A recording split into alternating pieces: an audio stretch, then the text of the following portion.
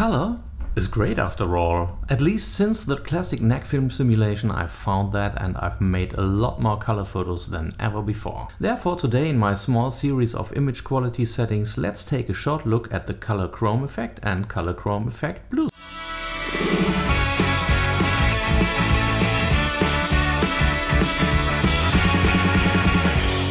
For everyone who doesn't know me yet, my name is Jochen. I'm an amateur photographer from Düsseldorf, Germany, and I mainly do street photography and portraits. Have a look at my Instagram feeds. Many of you have asked me to continue my little series on image quality settings for the newer Fujifilm cameras, especially for the X100V. But of course, all we will talk about today also applies to the X-Pro3, the X-T4 and the X-S10, and everything that will be announced soon, I guess. So today we will briefly talk about the two color chrome settings. On the one hand, we have the color chrome effect. I'll explain briefly what it does. The luminance is removed from the strongly saturated colors of an image in order to gain some texture on the other side. I could summarize: bright and lively colors are emphasized by more or less strong darkening. The same applies in principle to the other setting, the color chrome effects blue. Only that it is limited to the blue tones, which can be used particularly well when taking pictures with blue skies, for example. Here too, reducing the luminance makes the textures or color gradations within the sky more visible again. Now you could of course adjust these settings inside your camera, take a picture, look at the JPEG, change the setting and so on. But Fujifilm offers the beautiful free X RAW Studio where we can look directly at the effects with RAW files. Unfortunately, the software cannot be changed to another language. The OS X system language is always used. Therefore, you have to get along with my German interface. I will not explain how the software works in general. If you want to know more about that, leave me a comment, then maybe I will make another video about it. But there is also a very good one by Fuji X photographer Kevin Mullins.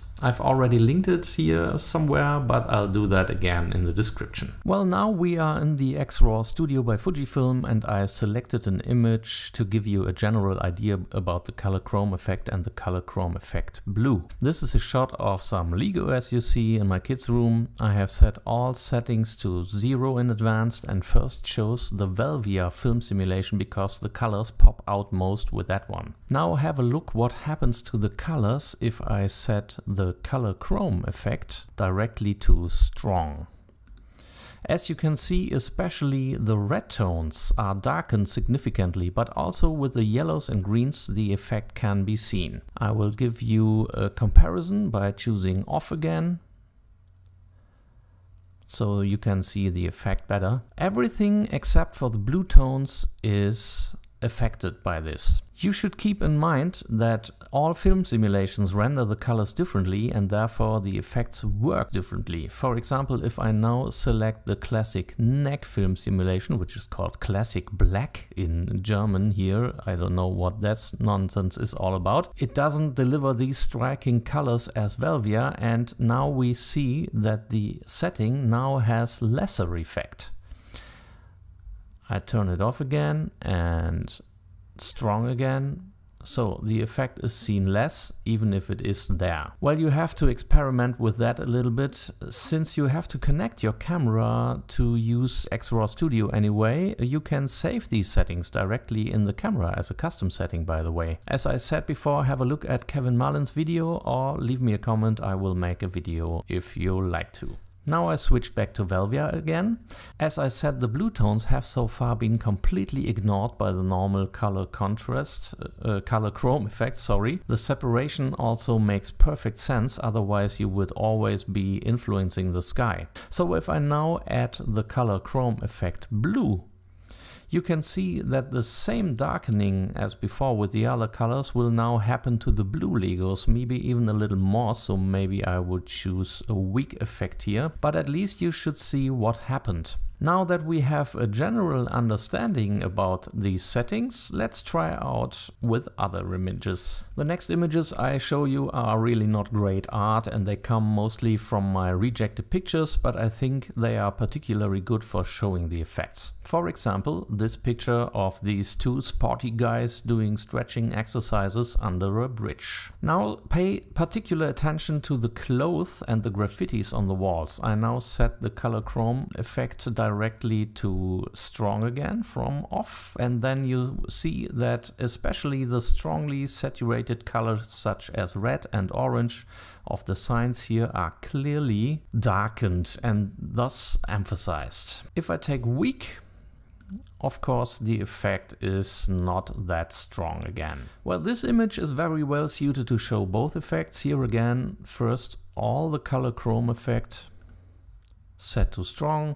The effect can of course be seen clearly on the red and orange tones, but now I also used the color chrome effect blue, and as you can see, this has effect on both the beautiful blue sky and his clothing. Well, one last image to show you the effect. This man in front of the theater in Düsseldorf. If I now put the color chrome effect to strong, of course the red tones of his clothes are darkened, and if I now add some color chrome effects blue, you will see that the sky will be darkened. And this of course is working with everything you put in addition. For example, an emphasizing of the colors, or if you darken the shadow tones a little bit. So these are some kinds of settings that I always use inside the camera, but the Fuji X RAW Studio is a great place to try out your settings and save them as a custom setting. I hope that this short demonstration made the possibilities of both effects a little clearer to you. Both effects are another very good way to build the settings for your JPEG straight out of the camera. As I said, you have to take a look at which film simulations and in which situations you can do it best. In any case, it is a good idea to even put these settings in the quick menu so that you can change them if needed. At least I love the options that the image quality settings on Fuji cameras offer us today. If you have any questions on these settings or any other topic, feel free to write me in the comments. I usually answer within a few hours. Don't forget to give me a like,